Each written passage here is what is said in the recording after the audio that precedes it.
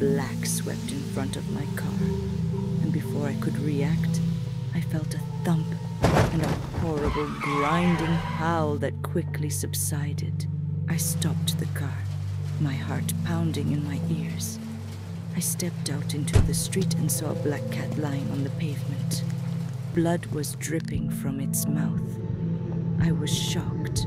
Not knowing what to do, I looked around. There was no one there.